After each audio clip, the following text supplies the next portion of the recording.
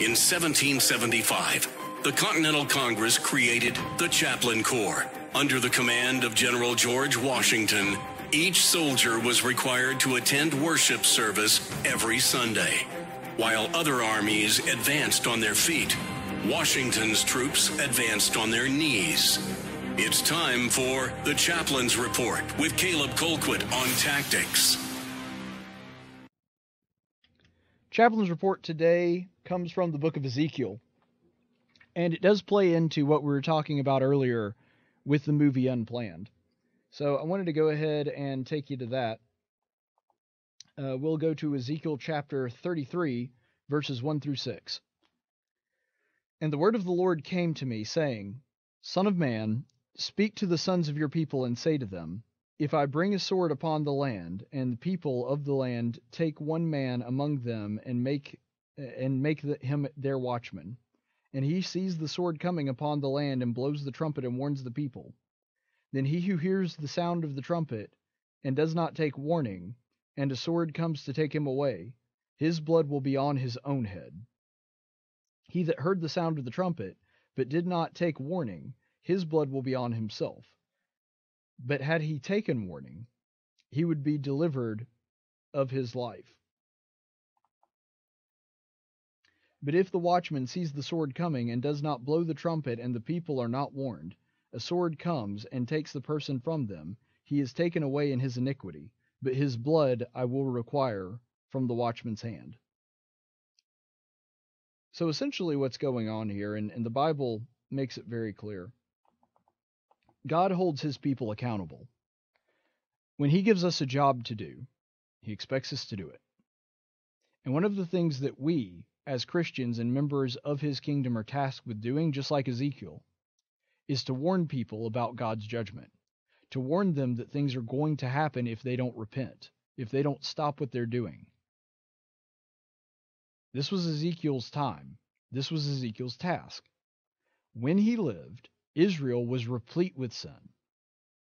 And it was Ezekiel's job, because God told him to do it, to go out and warn people. And he gives this parable of the watchman, saying that as long as Ezekiel does his job, whatever happens, happens. As long as Ezekiel goes out and tells people the error of their ways, he can't make them change. He can't make them listen to him. But he did his job. But he's saying, if my watchman sees the sword coming, and he sees that bad things are on the horizon, and doesn't do anything to warn anybody, then not only his blood, but the blood of every person he refused to warn is on his head. Which is a terrifying thought. But it is based in biblical truth. And that's one of the reasons that I think that this movie is so important, is because a lot of Christians, I think, have been far too silent on abortion for a long time. And not just the issue of abortion itself and declaring it wrong, which of course it is, but also that we haven't warned people what is going to happen if we continue down this path, if we continue to sacrifice the lives of our children in hopes of convenience or freedom from responsibility. Because the reckoning is coming.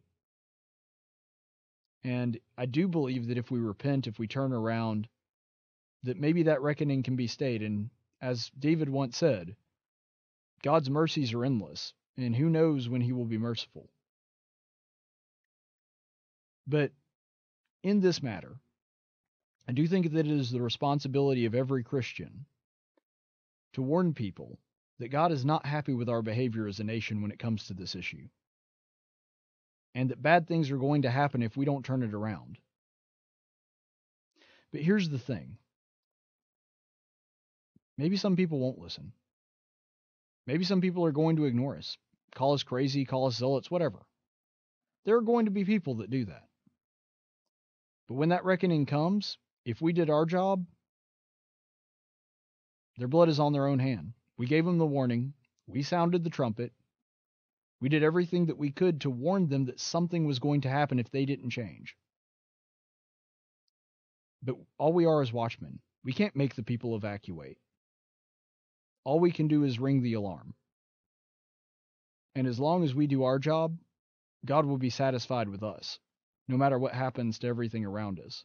Obviously, we want to save people. Obviously, we want to change them. We want to convert them. We want them to know how much God loves them and wants them to stop their sinful lifestyles and behavior. But the bottom line is, even if they don't, that's their choice. All we have to do is sound the alarm, and we'll be in God's favor. Whether or not they listen to us is really up to them. And of course, we pray for them.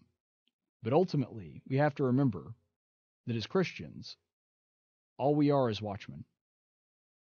Stay the course, friends.